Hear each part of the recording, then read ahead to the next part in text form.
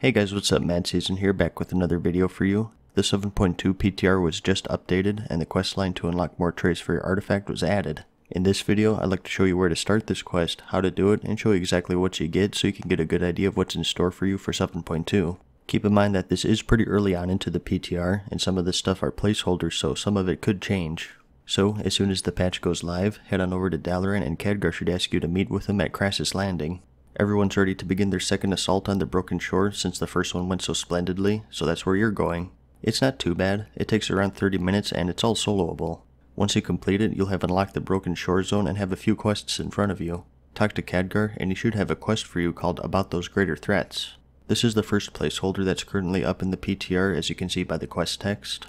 So we're not sure if this will carry over to live or not, but to complete it you need to kill an enemy on the Broken Shore and loot a quest item.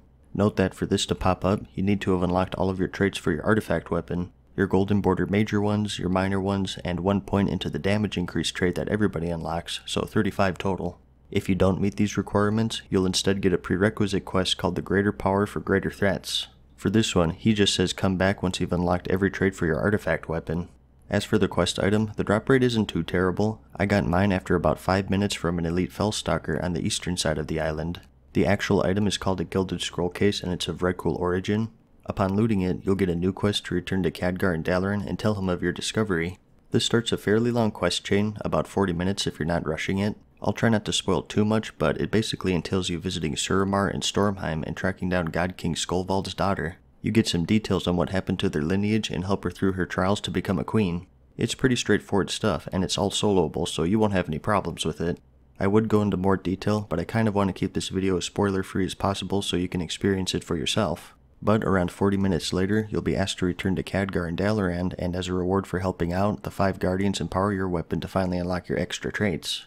Now why they didn't do this before to help you, save the world isn't really explained, but hey, pretty lights.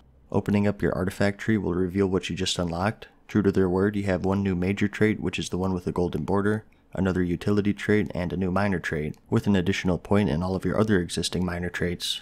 In total, this is 15 new points you'll be able to put in, so it'll take a good amount of time, but to help, the maximum artifact knowledge level is also increased to 40, which should be handy. Keep in mind that there's no point in saving artifact power. I mentioned this in one of my previous videos, but since then, Blizzard has stated that any AP you spend on your artifact past your 35th point will be refunded when you unlock the new traits, so there's no point in saving anything pre-patch. And another side note is that this should unlock the new traits for your off-spec artifacts too. Here you can see that they're not showing up for my fire artifact, but that's because I haven't gotten 35 points on it yet. I can't confirm it right now, but I'm sure once I hit 35 points they should pop up. But that's about it. I showed you the Arcane Mage ones, but if you want to see every class, check the description because I'll have a link to a talent calculator in there. Anyways, I hope you found this video helpful. Give it a like if you liked it, and if you really liked it, let me know in the comments and subscribe. And as always, thanks for watching, good luck, and peace.